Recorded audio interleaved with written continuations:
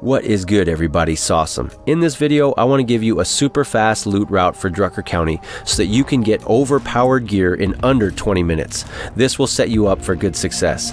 This video is not intended to cover every hidden weapons crate on the map. Rather, it covers a super fast, efficient, easy loop where you can get all kinds of good gear and guns very, very quickly. It's about speed. I would advise running this loop immediately upon starting a community in Drucker County on any difficulty. But Green Zone will get you the best gear. If you like this video, in the description are links to my speed loot routes in Meager Valley and Trumbull. Here's what I got in just one run of the loop. It took me literally 19 minutes. I timed it. I got a Timberwolf rifle, I got a Mac V, I got a sighted AK, I got a couple first aid kits, I even got C4 and thermite grenades, and all this other good stuff. In other runs, I've gotten the Infinite Rage, the G18 Auto Custom. Here's the map and the route. First, leave home base, hit this military checkpoint. Right behind it, there's a hidden weapons crate in the desert. I'll show you it in a moment. After I show you the map, we will actually run through it together. From there, you want to head west to the 10,000 gallon hat. Climb it. At the top of it, there's a hidden weapons crate. Next, we're going to shoot over to the military outpost. There's all kinds of good gear here. There's a lot. I would advise making it an outpost and dumping all your gear so far. Bring a follower as well. Military trauma tent, loaded with good stuff. Then you're going to see a military checkpoint that you cannot loot, but if you stop there and head sharply to the right, there's a hidden weapons crate right out there. Then we're going to head south to the bottom of this W. Right about there is where you're going to want to park, and you're going to want to loot this evacuation center. There's a hidden weapons crate there and a lot of other good stuff to loot. From there, a sneaky good little storage shed with lots of guns and ammo, and right here is a storage container right in the street. That's where I got the Timberwolf rifle. And then from there, within eyesight, you can see a bridge. Under that bridge is a hidden weapons crate right there on the map. You can see how you can do this loop in 19 minutes if you're efficient at it. Head south, another military roadblock, usually that's loaded with good stuff, and another bridge will be our final stop for this loop route. And under that bridge, there's a bunch of containers, including a hidden weapons crate. Then book it on home and dump all your stuff in, and you can run the route again if you want by going to the difficulty settings and go to the bottom where it says restart map. And you can restart the map and run the route again. Double your gear, triple it, quadruple it.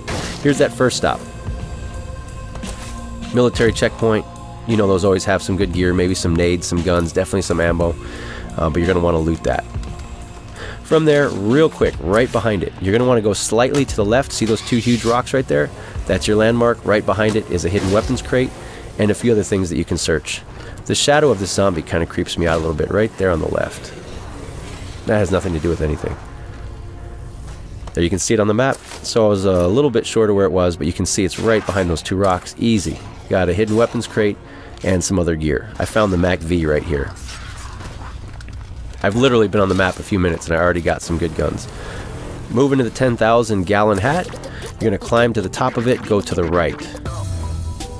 And you will see this hidden weapons crate, sword, and some tradables. Cool. Next, the evacuation center, right next to the 10,000 gallon hat.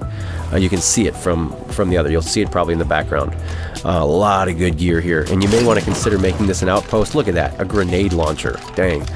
Make that an outpost, drop your gear there. Good to have a follower, especially if it's in green or standard. They're pretty safe, and you can load them up. Let them carry your gear around. And right next to the evacuation center is this military tent, and so there's good gear here. Usually you'll get a meds ruck, you'll get some ammo, who knows, there's a lot of good stuff here. I love these things.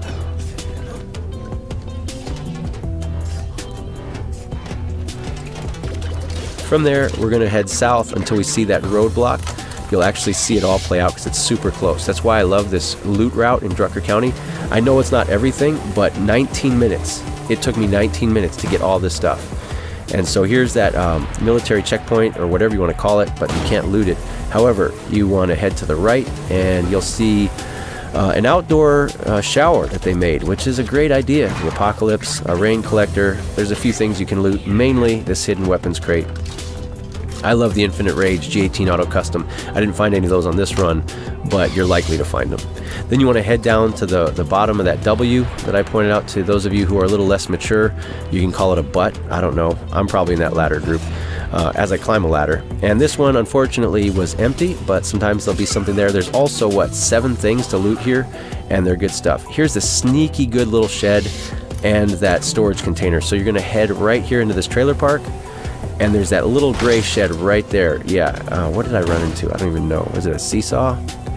Seesaw? All right, I remember those things. So you're gonna shoot into that shed. I took the long way around. I could make the excuse that I was building up this cardio, but I just took the wrong way around. In there, look at this, dude, that's what you want to see, all kinds of guns and gear. Right outside of that is a storage container, and this is where I got the Timberwolf. The Timberwolf rifle. What am I? I've been playing 17 minutes from when I left the base, maybe, I don't know, 15 minutes, and I got doomed. Dude, look at that, awesome stuff. So you're gonna want to run this route. From there, that's the container we just looted. Walking distance, bridge. You're gonna want to park it right about here, head to the right, and make your way down there. And then you'll find this little encampment, and there it is. Some stuff you can search, including a hidden weapons crate. There you go. Alright, from there, we're gonna hit one more military checkpoint right here. So, pretty close, just down the street. A lot of stuff you can search. There's the C4, that's a good find. And the last thing on my loot route is this other bridge. So it's bridge, military, stop, and then a bridge. And you're gonna wanna park on the far side of this bridge. And I believe you're gonna wanna hang a left and go kind of wide. There's a path there that'll lead you down under the bridge, and there's a campsite down there with some stuff. And so this is how I'd like to start it. Yeah, if this was helpful to you, make sure you hit that thumbs up. Make sure you're subscribed. And you know we're going to keep on gaming straight through the apocalypse. There's going to be some other videos popping up on your screen right now. We're all about State of Decay 2, a little bit of DayZ. Join our community. Check out the Discord.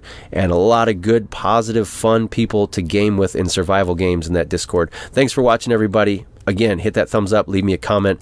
And this wasn't meant to get all of the hidden weapons crates. I know there's a lot more on the map, but it was about speed. I want to be able to get in, settle base, and in 20 minutes have all the stuff you see in my locker right now ready to roll. All right, take care. God bless. We're going to keep gaming straight through the apocalypse.